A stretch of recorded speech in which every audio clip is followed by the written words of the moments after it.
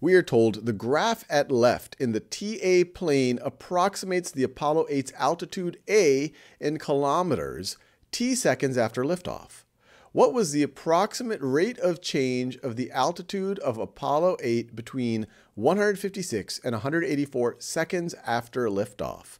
So pause this video and try to figure that out.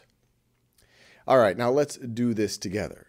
So if you want to figure out the approximate rate of change of A with respect to T, our approximate rate of change of altitude over this time, what we would want to do is we would say, all right, what was our change in altitude over our change in time?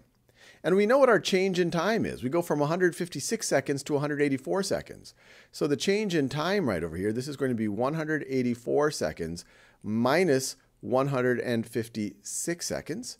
And then what is our change in altitude over that same time period?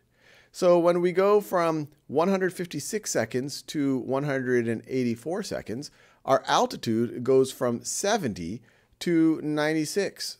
So Apollo 8 has gone up by 26 kilometers. So our change in altitude is 96 minus 70. And so what do we get? Our numerator, 96 minus 70, that is 26 kilometers over how much time?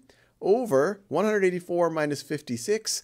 Let's see, 86 minus 56 would be 30. So this is going to be 28 seconds, over 28 seconds. Now, we could rewrite this as 26 over 28 kilometers per second. And we could try to calculate this, but this is multiple choice. So we could really try to approximate which of these choices is 26 over 28. Well, we know that this value is going to be a little bit less than 1.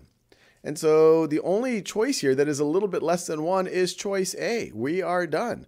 0.93 kilometers per second. We know that it's not B because that's more than 1, and 26 is way more than 1, and 28 is even more, way or more than 1. So we feel good about choice A.